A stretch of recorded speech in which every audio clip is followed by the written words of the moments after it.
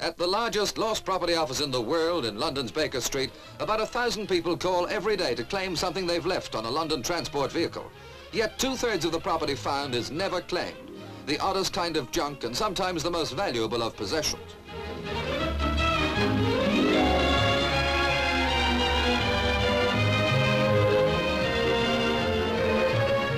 Some things, of course, are easily, and sometimes best, forgotten, like one's first attempt at painting or a photograph of one's in-laws.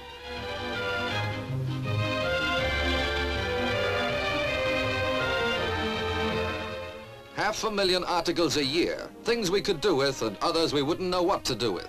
The staff would like this claim, for instance, if only to satisfy their curiosity.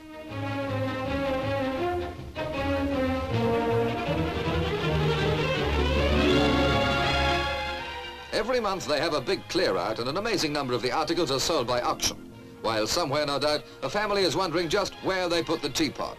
Somewhere, too, there's an empty space in a child's bed.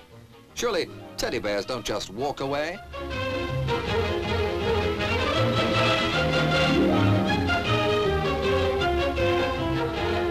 Trains and buses, though, can be useful places to dump things, particularly if you've seen a policeman get on, too. But it takes a lot of nerve to go and claim some little items.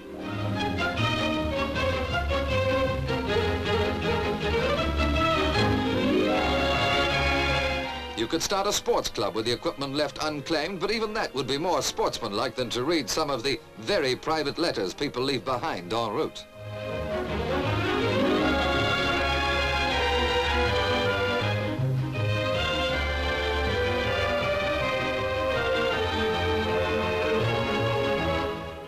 It makes you think. Did the owner of this racing form lose his shirt too? Not that the staff would be surprised if the shirt did turn up at Baker Street, or that plenty do.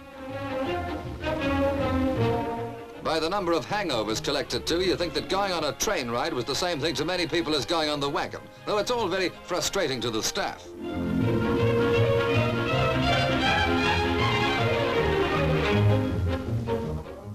Aye, aye. Isn't that our cameraman's tripod?